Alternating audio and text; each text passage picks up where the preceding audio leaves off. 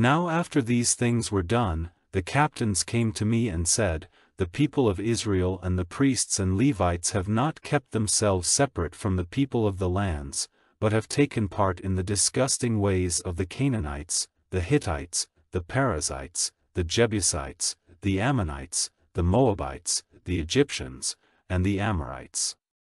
For they have taken their daughters for themselves and for their sons, so that the holy seed has been mixed with the peoples of the lands, and in fact the captains and rulers have been the first to do this evil. And hearing this, with signs of grief and pulling out the hair of my head and my chin, I took my seat on the earth deeply troubled.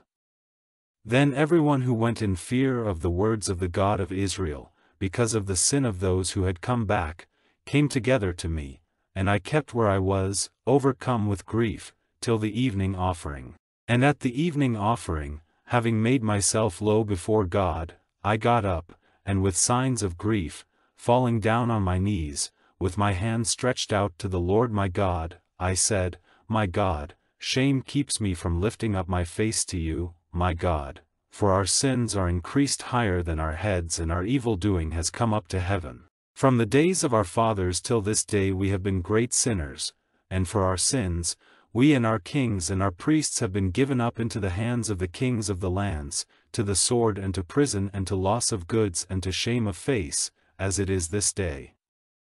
And now for a little time grace has come to us from the Lord our God, to let a small band of us get free and to give us a nail in his holy place, so that our God may give light to our eyes and a measure of new life in our prison chains. For we are servants, but our God has not been turned away from us in our prison, but has had mercy on us before the eyes of the kings of Persia, to give us new strength to put up again the house of our God and to make fair its waste places, and to give us a wall in Judah and Jerusalem.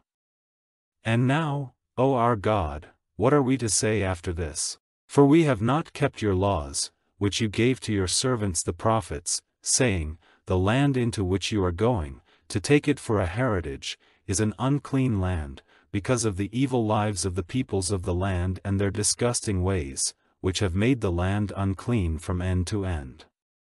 So now do not give your daughters to their sons or take their daughters for your sons or do anything for their peace or well-being forever, so that you may be strong, living on the good of the land, and handing it on to your children for a heritage forever. And after everything which has come on us because of our evil-doing and our great sin, and seeing that the punishment which you, O God, have given us, is less than the measure of our sins, and that you have kept from death those of us who are here, are we again to go against your orders, taking wives from among the people who do these disgusting things?